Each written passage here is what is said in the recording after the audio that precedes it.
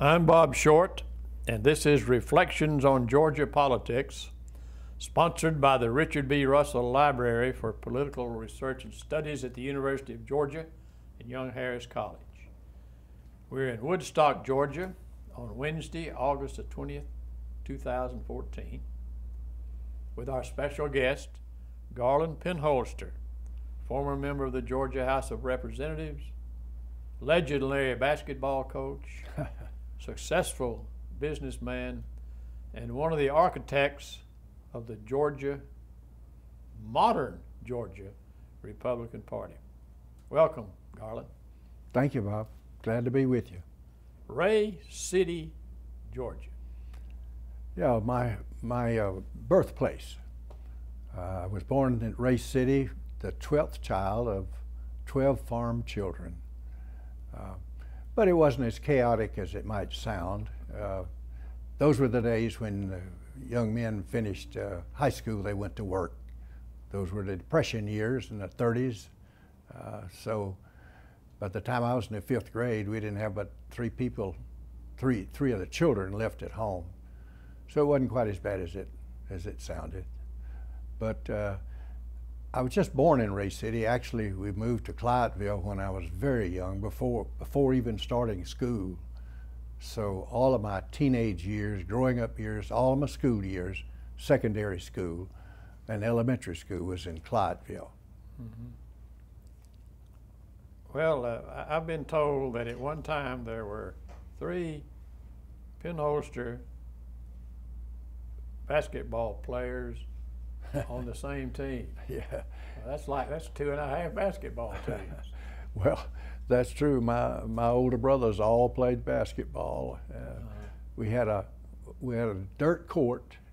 We did not have an indoor gym, and there were many schools like that in South Georgia because the weather allowed it. And where they got the clay, I don't know, but they brought in clay and made really clay courts, and we played other schools interscholastic games on those clay courts.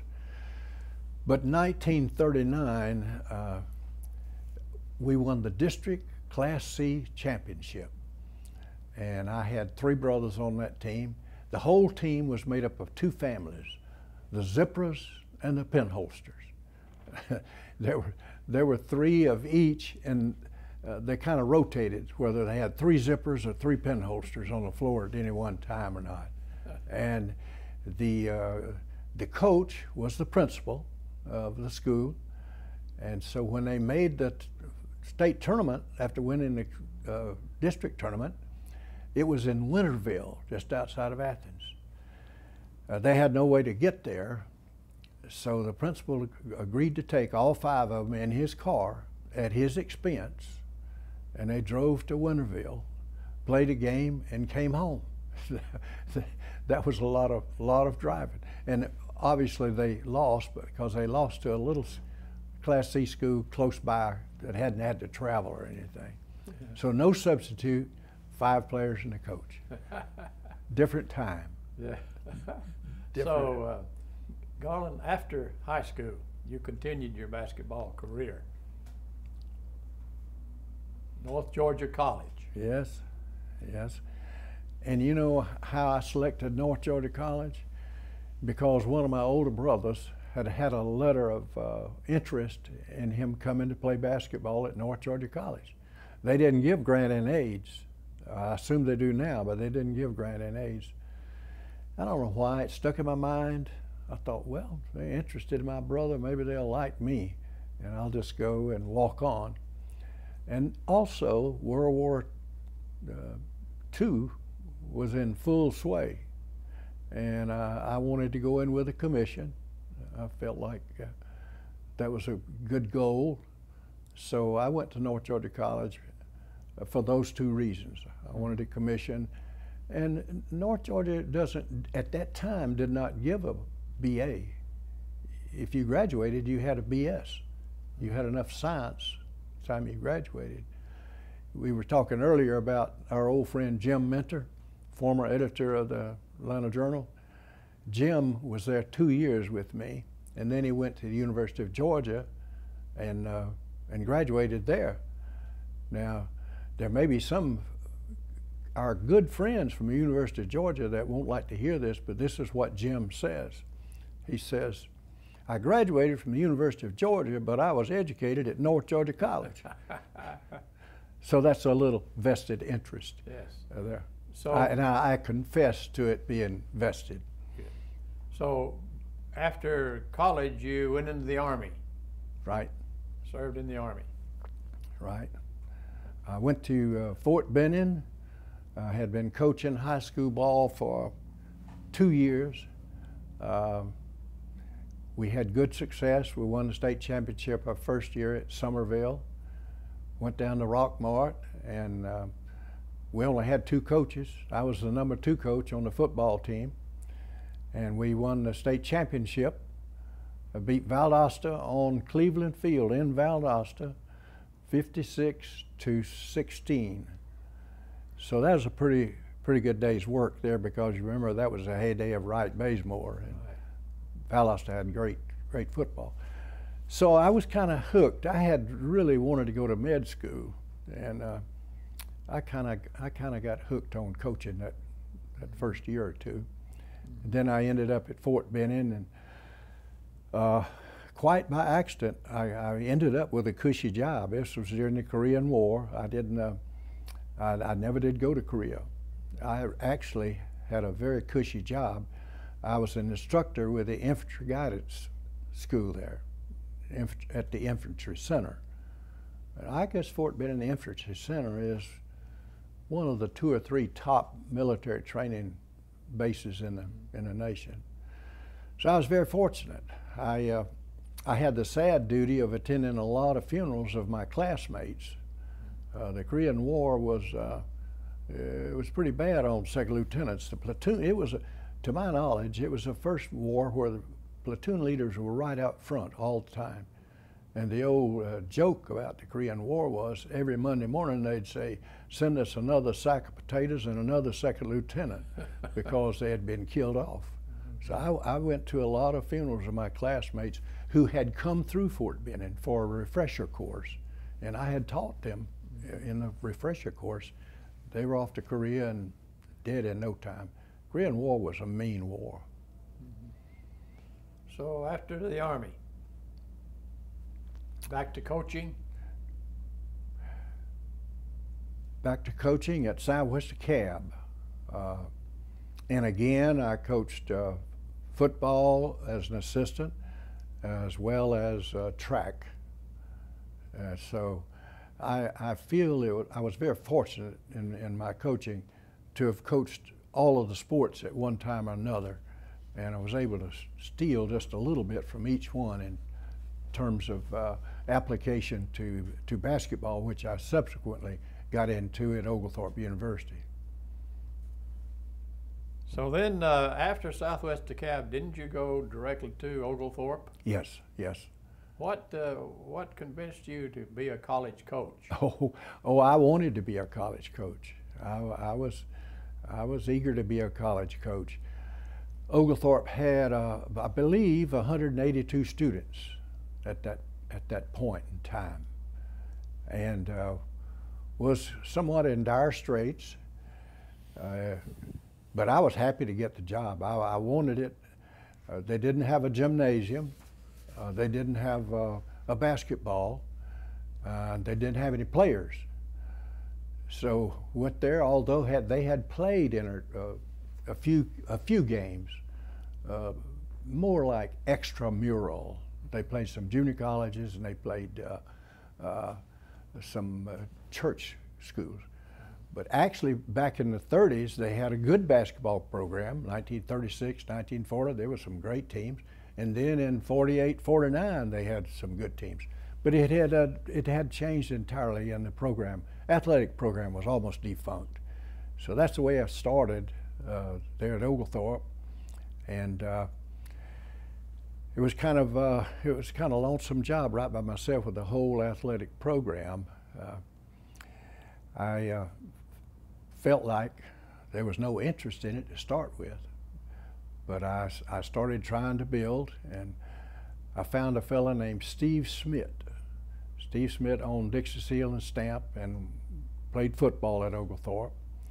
Oglethorpe was big in football in the late 20s and in the 30s. They beat the university one year in football. They beat Georgia Tech one year in football. And of course, they still talk about that, you know.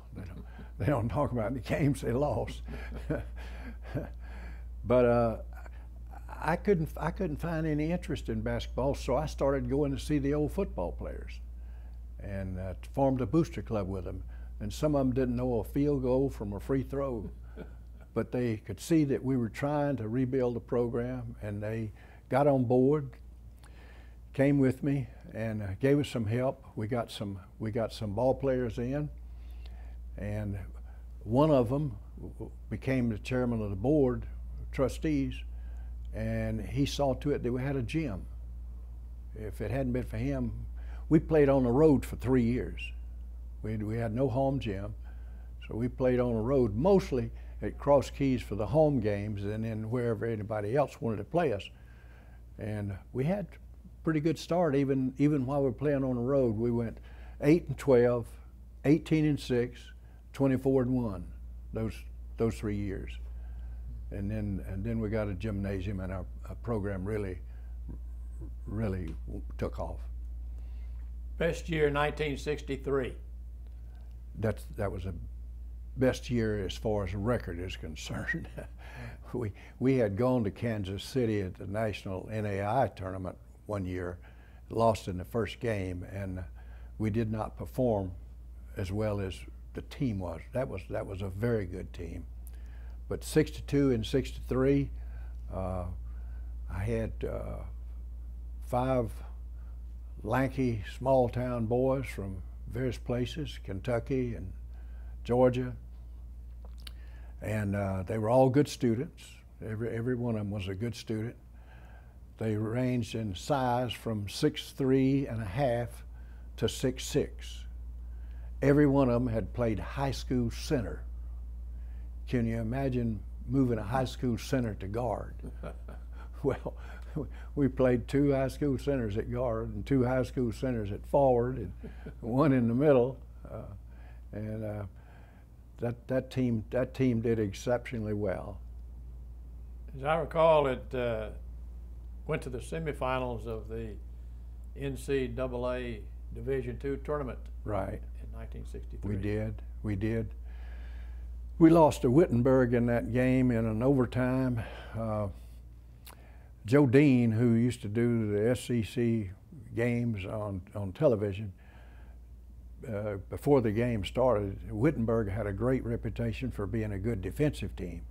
We had that same reputation. We had led the nation in defensive scoring points for 4 years. So Joe Dean said, if Oglethorpe and Wittenberg plays, it'll be 2-1 in 19 innings. And as it turned out, we were 35-35 in the full game, and they beat us in an overtime. But the next night, those were the days when they played for 3rd place. I don't think they play for 3rd place anymore. But the next night, we played Southern Illinois for 3rd place, and we beat Southern Illinois. So we were still happy with our tournament. Well, then I think I've got to mention the fact that you coached the United States team in the Pan American Games in 1963. Right. That stemmed from the fact that the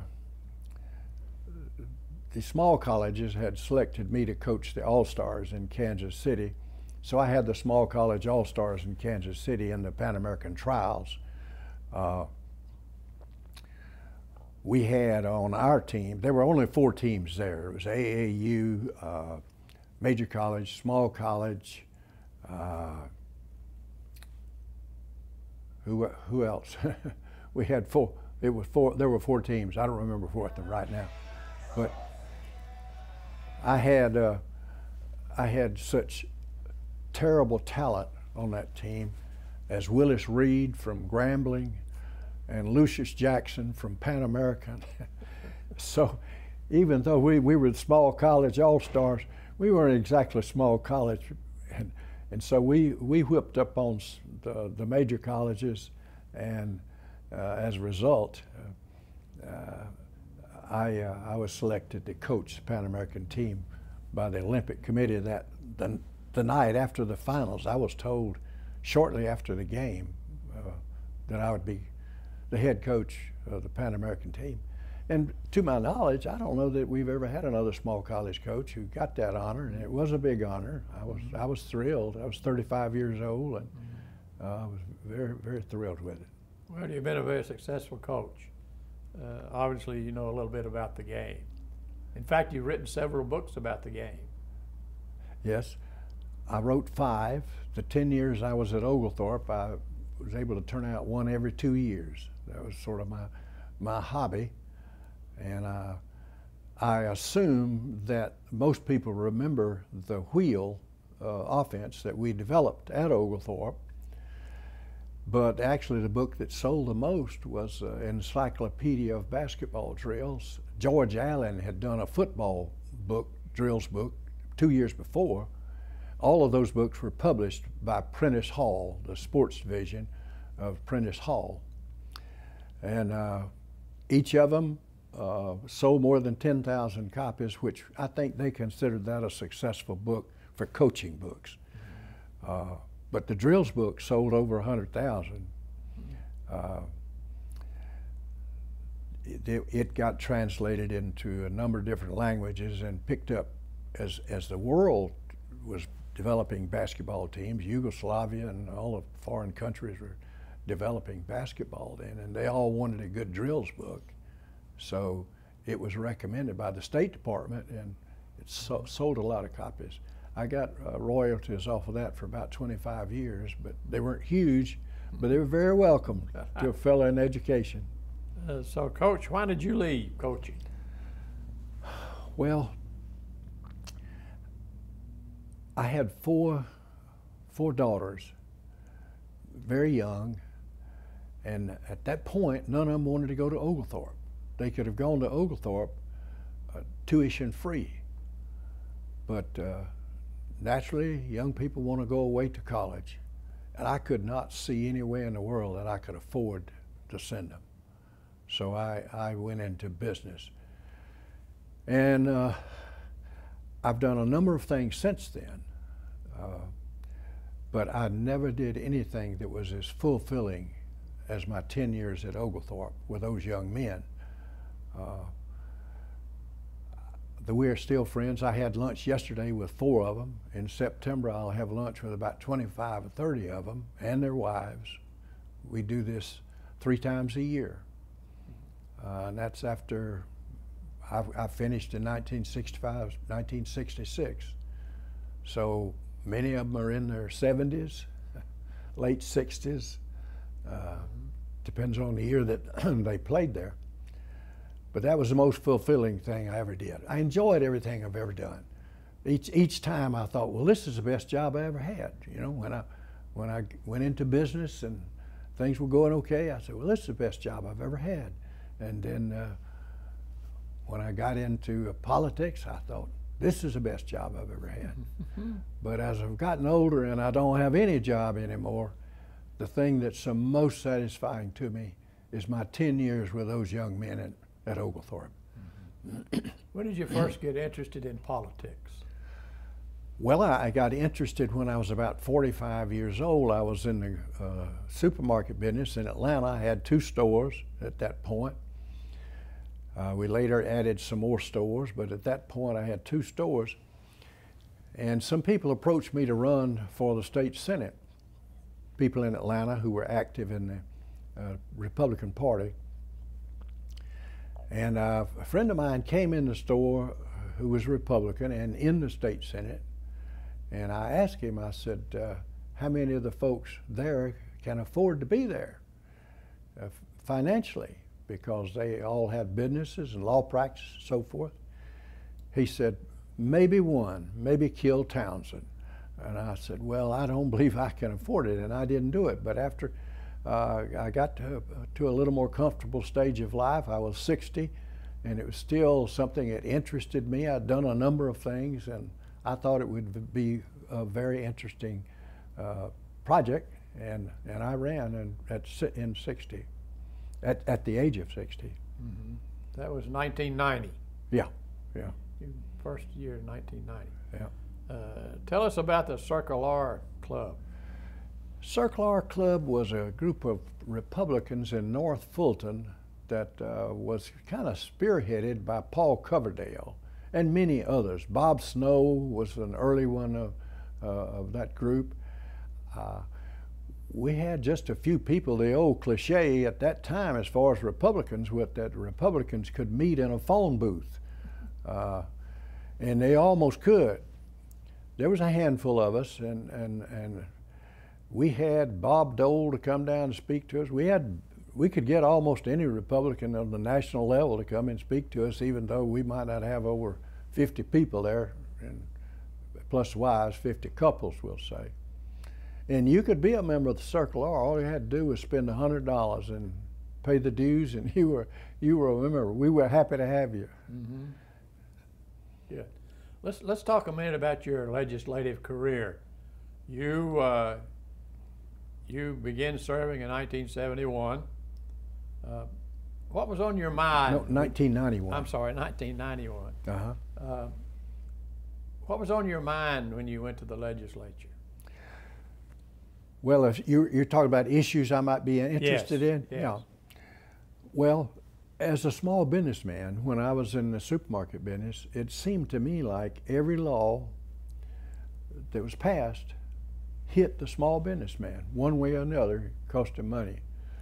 So I was more interested in the economy and those fiscal matters. And I went with two primary goals as far as legislation. One was to cause the budget to be created in a zero-based manner, so that each year, rather than just tacking on to what we spent last year, we would go back and start from zero and have each department build their own budgets. I think they've now passed that. I believe that's now being passed. But that was one of my first issues. The second one was I grew up at a time when there were no lawsuits to speak of. I had never heard of a lawsuit in my county where I was raised, in Lowndes County in South Georgia. I'm sure there were some, but out at Clydeville, we didn't know about lawsuits, and anybody that talked about bringing a lawsuit was frowned on. They were not upstanding people, and I guess that colored my thinking about litigation. And I wanted to bring some tort reform that would cut down on frivolous lawsuits. I had a bill to do just that, to cap any gain on a lawsuit at $250,000, and if you brought a lawsuit and you lost, to let you pay for it, all the lawyer's fees and the court costs and everything else. I felt like that would cut down on frivolous lawsuits. Naturally, I didn't get it passed. The attorney's lobby was a little too strong for me, but we got it heard and got it to committee, almost got it out of committee, never did get it out of committee. But somebody else took my zero-based budget idea and got it passed later on. But those were my primary issues. I'm very proud of a very small bill that I got passed. That was a state wildflower tag. This was a bill to create a tag with a wildflower symbol on it and pay an extra $25, which would go strictly into the wildflower program up and down our state highways. And you had a pretty good one on 575 at one time, going up toward Young Harris and so forth. I thought it would make people enjoy traveling in Georgia a little bit better, and I enjoy it myself. I'm a gardener, and I enjoy the flowers. I'm sorry to say that that program hasn't been executed as well as I had envisioned. Every time I've checked on the Wildflower Fund, there's at least $500,000 in it. And nobody's ever explained to me why that $500,000 isn't being spent, because that was what it was for. Right. But we got a few patches, wildflowers around, but I think it could be extended greatly. Okay. So you were a Republican in a very Democratic-controlled House of Representatives. Didn't you find it very difficult to get bills passed? It could not have been more Democrat than you said. It was very controlled. It was very lopsided. You couldn't get a bill passed. You couldn't get a bill heard in committee. If the speaker really didn't want your bill to get heard, he'd kill it at the committee. And if he didn't kill it at the committee, if you did finally get it out and get it on the floor, you would lose it there. It was very difficult. I had one very interesting experience, though, that I'm very proud of. I had a small tort reform bill. I told you I was interested in tort reform. I had a small bill that would eliminate any liability on the part of a doctor who ran out onto an athletic field to assist an injured player. You have seen that happen, and I didn't know that those doctors were liable when they did that. But I found out that they were, so I brought a little bill to eliminate their liability on that. And you know who my second signer was? I was a freshman, didn't know any better. I went to Denmark Groover, the whip of the Democratic Party. And he was a little startled when I asked him to be the second signer, because freshmen just didn't do that, and certainly not Democrats. But he said, "I'll sign that with you, Garland." And he did. And then I was pretty green and didn't handle it well from the well when I went to the well to present it, and he prompted me and helped me with the bill. So I've always had a pretty special place in my heart for Denmark Groover. And then I think I found out that he'd flown with the Black Sheep Squadron in World War II, and it made me admire him even more. Well, during your terms in the legislature, you became progressively active in the growth of the Georgia Republican Party. Now, tell us about that. That came about quite by accident, and came about as a result of a moment of irritation. In my second term, there was a conference committee formed. I've forgotten why, but the speaker formed a conference committee to meet with some members of the Senate to discuss this issue. And one of the members of the Black Caucus, a lady named Cynthia McKinney, stood up and said, "Mr. Speaker, would it be all right?" Tom Murphy was our speaker. He said, "Would it be all right if we had a member of the Black Caucus on that conference committee?" And he said, "Yes, as long as I'm Speaker of this House, each and every one has an equal opportunity." So we had a very irreverent lady legislator, a Republican from Savannah, Georgia, named Ann Mueller. Ann Mueller stood up and said, "Mr. Speaker, if that's so, what's the possibility of a Republican being on that conference committee?" And the speaker had this typical cigar in his mouth, and he started chewing on it, and he got red in the face, and he couldn't talk. He was so angry. He backed off, walked away from the podium, came back when he could get his voice and say, "The chances are, Mrs. Mueller, slim and none as long as I'm Speaker of this House." So that's why I spent my 12 years recruiting and training Republicans. I didn't think that was right, Bob. I took offense at my old coach's sense of fair play and the things that I learned in sports. And if that hadn't happened, I probably would have just served my 12 years like anybody else. But that irritated me, and at the first caucus meeting, I said, "Folks, we're wasting our time. We're not legislators. We're not getting our bills out of committee. We're not even getting the bills heard. Let's spend our time electing Republicans."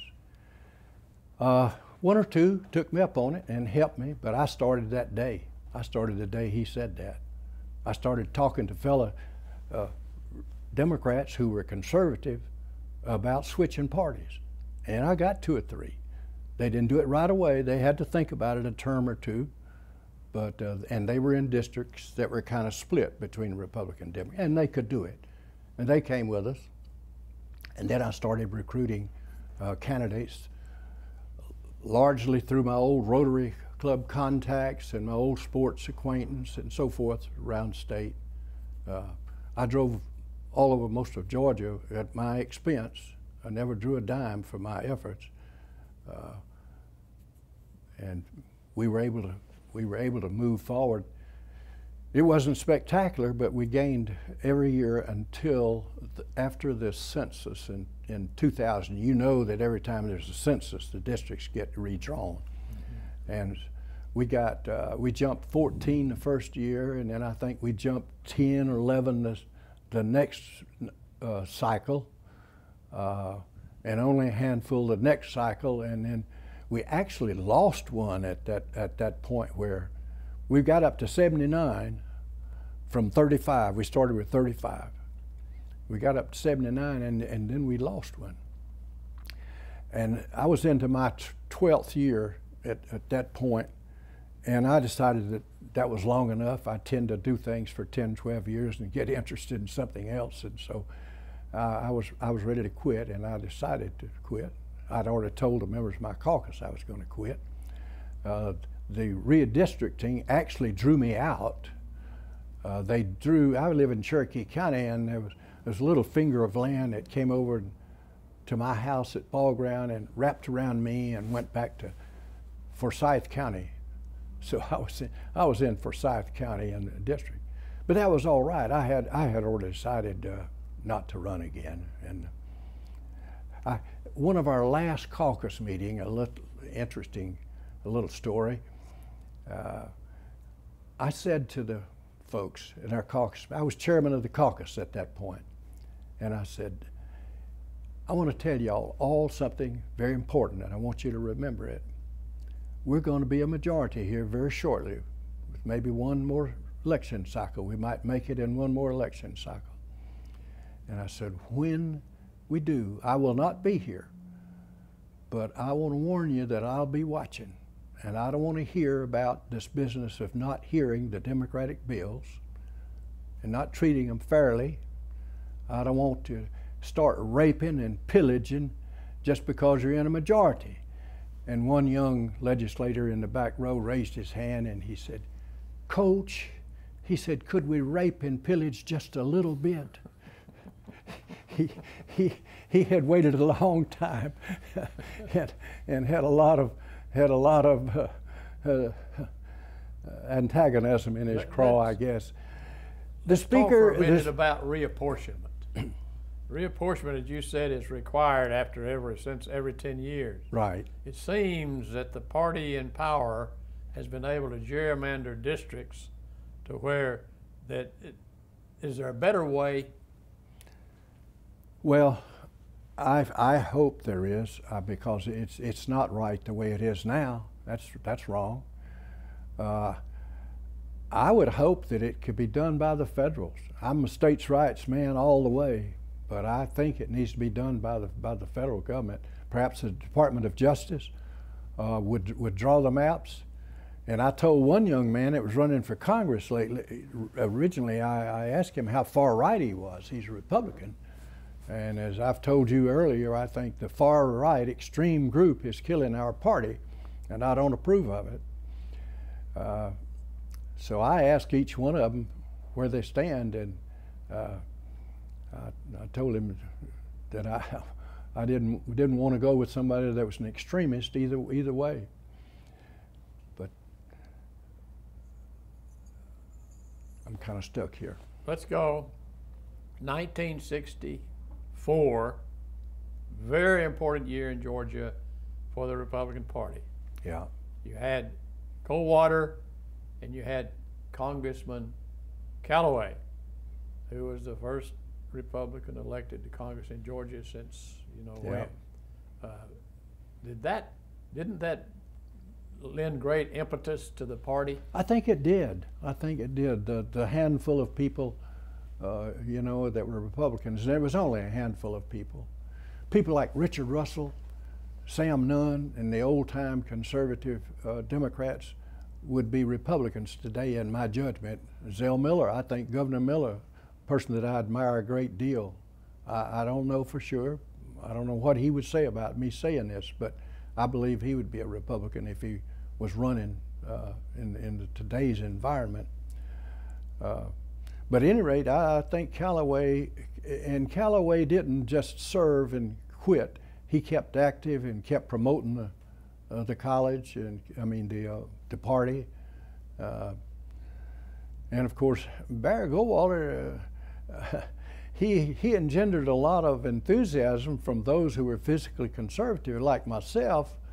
And that's probably my primary reason for being a Republican. I'm a physical conservative. But he got beat very badly, if you remember, in almost a landslide. But he still had a positive effect. I think you're right. Yes. And then 1966, Callaway actually won the election for governor, but was never inaugurated because of the majority rule business. Yeah. Remember that? County unit rule. Right.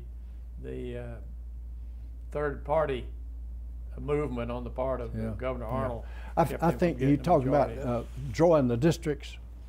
I told this young man that was running for Congress, I thought that everything could be solved as far as the unity between the two parties and the people working together in a bipartisan way if they would draw all districts, 50% Republican, 50% Democrat.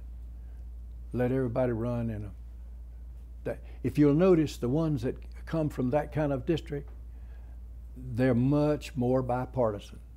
At the state level, you'll see it at state level and you'll see it at the federal level. I don't think that'll ever happen, but I think that would solve a lot of problems as far as people working together. 2002, the takeover year, elected a Republican governor. 2 years later, had a majority in the House and the Senate. Have things worked well, do you think? I was very disappointed early on with the way everything went. It seemed like there were just as many pork barrel projects, and there was just as much discourtesy from the ruling party to the one that was in the minority. I've been quite pleased with the leadership of David Ralston in the Speaker's office. At this point in time, the people there tell me that he allows everybody to have a voice and have their bills heard. So I'm fairly happy with it right now. But I was pretty embarrassed for a while there. They didn't really listen to me when I asked them not to rape and pillage. There was a lot of that going on. What do you think of the modern Tea Party? I'm very disappointed. I think that the modern Tea Party is killing our Republican Party and the basic philosophy that most conservatives stand for. They are so interested in social issues that they neglect to put any emphasis on the fact that we have people who need to make a better living in this country, and the economy needs to work better. We need to keep community banks alive and well instead of eliminating them. I think that the Tea Party doesn't do a good job of that, and I'm happy to note that in this particular year of 2014, so far, they have not done well in the Republican primaries. They've been backed strongly by Tea Party money and Tea Party ads on television, but they have not won any races that I'm aware of. They might have won one, but I don't think they've won many. You think we'll see the day when the Tea Party comes back to the regular Republican Party? I don't know. I don't know. I'm very concerned about it. You know, somebody said, what this country needs is another good depression. I certainly don't subscribe to that because I lived through one, and I presume you caught the tail end of the Depression. So I think that's pretty strong medicine to cure what's wrong with people getting along. But you know, it was a time when everybody had to pull together. It was mandatory. You couldn't you couldn't be too antagonistic because everybody had to pull together just to make a living and to survive. I'm not sure that that's not needed now in politics. We have the extreme liberals on one side and the extreme Republican Tea Party on the other side, and the majority of the people are in the middle, 60%, but they're swayed too much by the extremes in both parties. I think there are many people, and I'm one of them, who would like to see a strong independent party develop. But unfortunately, you can't get elected if you run as an independent, and if you vote for an independent, your vote is wasted. So I don't think that will happen. I don't know which way it's going to go, Bob. But you do think we need some change? I do indeed. Okay. Now let's see. After your service in the legislature, you became a member of the Board of Transportation. Well, I went first to the state school board. Oh, good. Governor Perdue appointed me to the state school board, and I only served 1 year there. At the time that I was there, the state school superintendent was a lady who is no longer there, Kathy Cox. And at that time, the state school board was kind of a rubber stamp for the staff. It was a weak organization, and I just couldn't see going 2 days a month, every month, and wasting my time. So there was no voice there. The only thing I really pushed while I was on the state school board was physical activity for youngsters in grades 1 through 8, 30 minutes a day of physical activity. I got the American Heart Association and a number of organizations to back me, and we presented that, and it went absolutely nowhere. And so much of our time was spent on what is. Remember the famous line, what is. That was the way we were spending our time. So I resigned from that board and ran for the State Department of Transportation and won. Good. Well, we have transportation problems, I hear. We have lots of them. If you've driven to Atlanta recently up and down Highway 75, but there's also a lot of problem on the tributary roads that people would take. They would take those tributary roads in many cases if they were a little bit better. But some things have happened that helped a little bit. It's like taking aspirin for pneumonia, but they've helped some. My push when I was on the board was for private financing of toll roads. I had been approached by a company in Spain that would underwrite toll roads on the major Atlanta expressways, but we would have to give them 30-year options on that right-of-way, and I couldn't get the board to go along with me, and they may have been right. I don't know. We still don't know. I didn't know for sure, but I thought that would, the folks who needed to get somewhere could pay and get in a toll lane would do so. That was my primary hope for the congestion in Atlanta. We have added these monitoring signals on the ramps to monitor the way that people enter and exit, and I think that's helped a good bit. Simply synchronizing red lights, we found that if you synchronize the red lights so that people didn't have to stop at every one of them, that you could move traffic about 26% better than otherwise. So you'll see that many of the small towns in Georgia, you know, the moderate-sized towns, Valdosta, Thomasville, Jasper, those types of towns, they've all synchronized their lights a whole lot better, and that moves traffic a little better. I recently read where the figure that it will cost the city of Atlanta to upgrade its infrastructure is $1 billion. Where is that money going to come from? It's got to come from the people. It's not, you know, that government money doesn't exist. That government money comes from us. And so it's got to come from that government after they collect it from the people.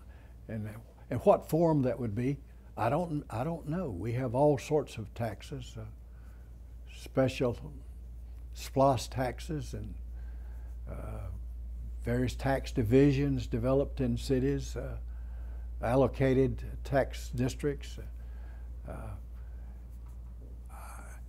I would say that the people of Atlanta could probably have a good right to say everybody in Georgia ought to help with it, though at least those of us who visit Atlanta a lot.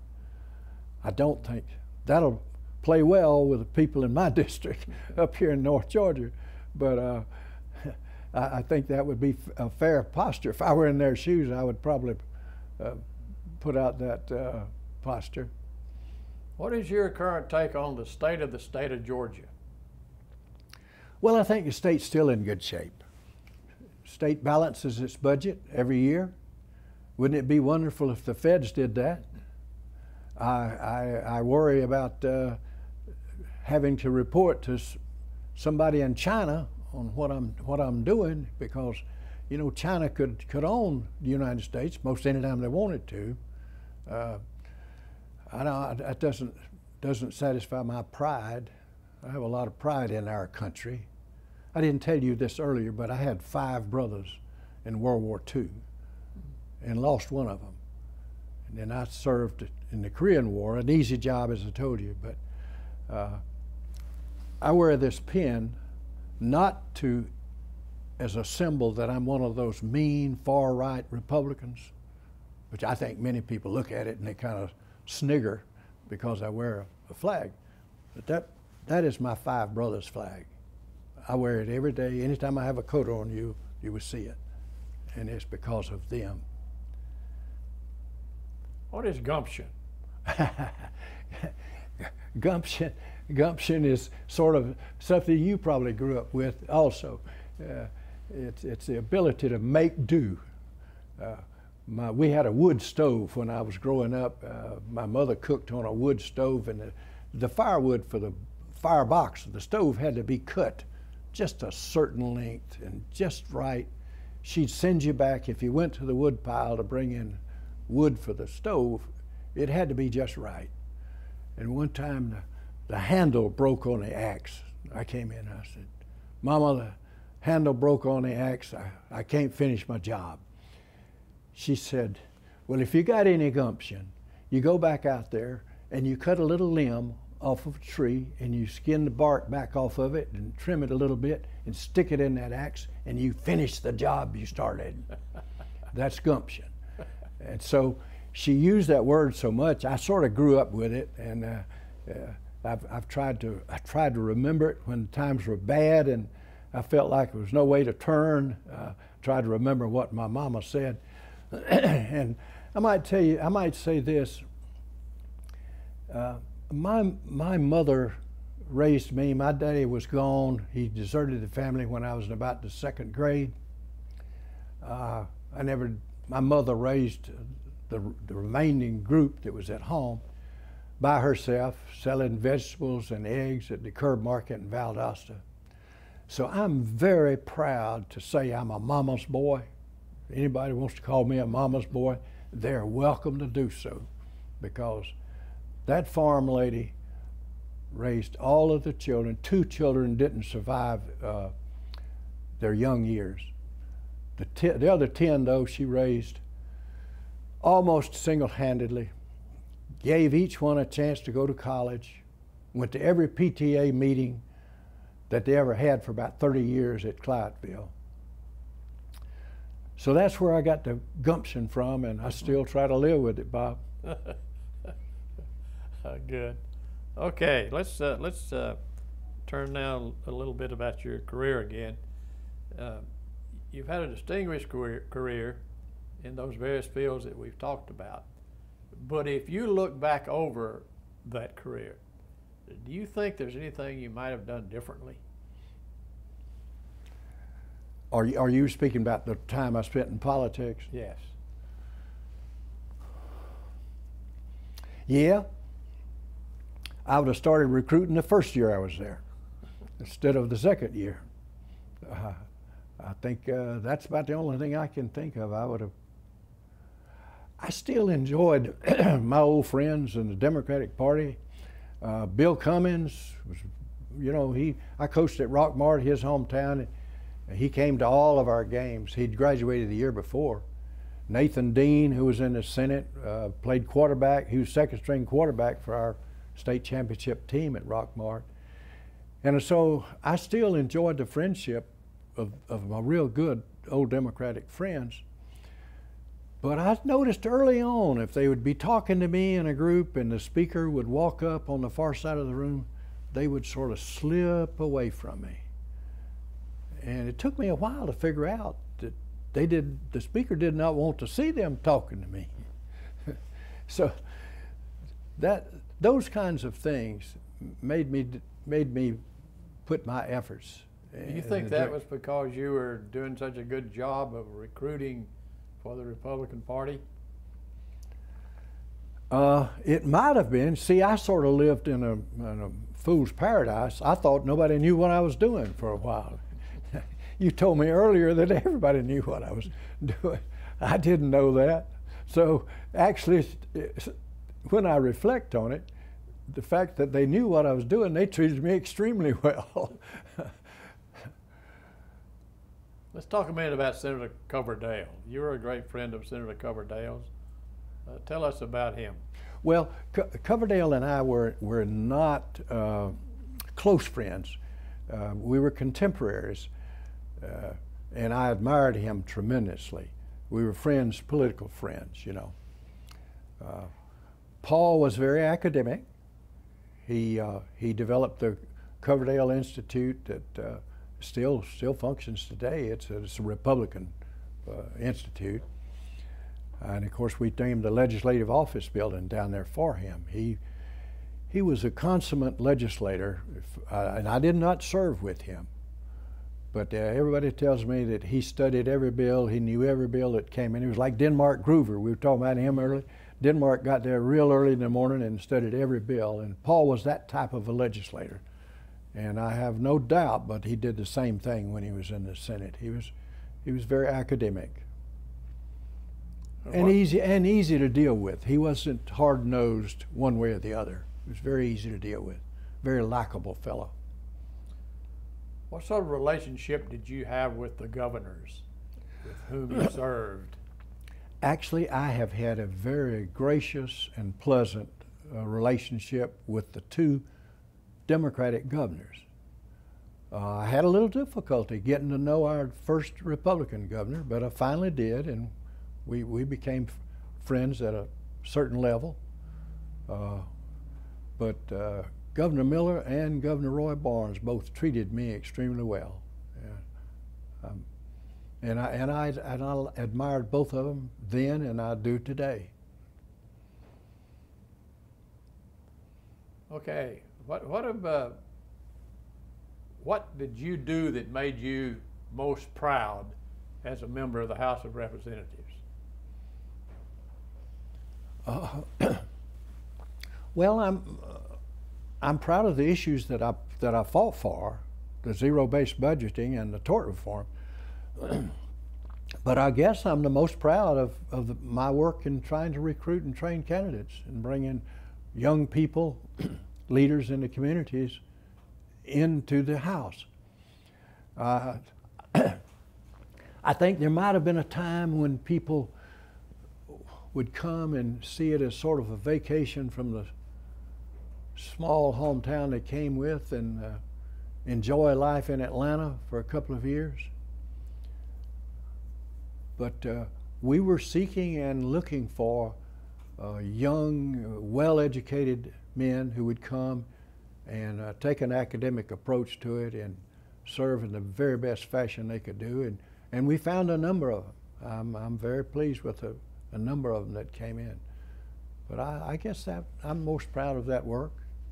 It was kind of a Lone Ranger type of job. Steve Stansel kind of assigned me to that task. He was a minority leader, and so he was a really close friend of mine. He assigned me to that task and encouraged me. And there were a few others, but basically it was kind of a Lone Ranger effort. Got a bucket list?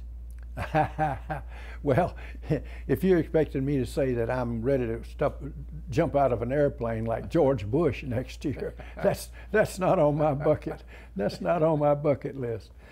Well, I don't know that I'll ever get this done, Bob. I wrote 5 books, as you know, and when I was in high school coaching, I wrote for magazines, coaching magazines. The old Dwight Keith's old Scholastic coach used to run my articles once in a while. But I think maybe that I have another book in me that's of a different nature, and I hope to get to that. It's going to take discipline. It takes a lot of discipline to produce a manuscript. That's one thing I'd like to do. If I had both knees still working well, I would love to play tennis tournaments every weekend. But I lost my knees when I was in my 60s, and now I have a new hip, so I can't do that. But and I hope on my bucket list that I can have one more service in some fashion that's a real contribution to the community, whether it's working with the Boys and Girls Club, or I would probably be more comfortable with something in recreation for disadvantaged children, or coaching some way. I have a strong desire to get involved in that, and I've just gotten free of my other responsibilities. I'm sort of casting around. I'm a new retiree at 86. Well, it's been a pleasure talking with you. Is there anything that we failed to mention that you would like to folks to know about you? Yeah, you didn't say that we used to play basketball against each other. We've done that. We've done that. We have. Yeah, and I think you were a great player. You played at Young Harris with Zell Miller, I believe. Oh yeah. You were the star, and as Zell tells it, he was a warm-up guy and a bench sitter. Yeah. But yeah, you didn't mention that, and those were great.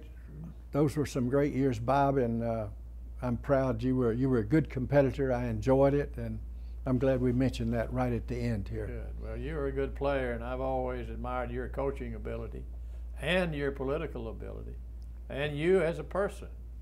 You've been a great asset. Well, I think that's the most important, and thank you more for that than anything else. You've been a great asset to the state of Georgia. Thank you. Good. Thank you. Garland Pinholster.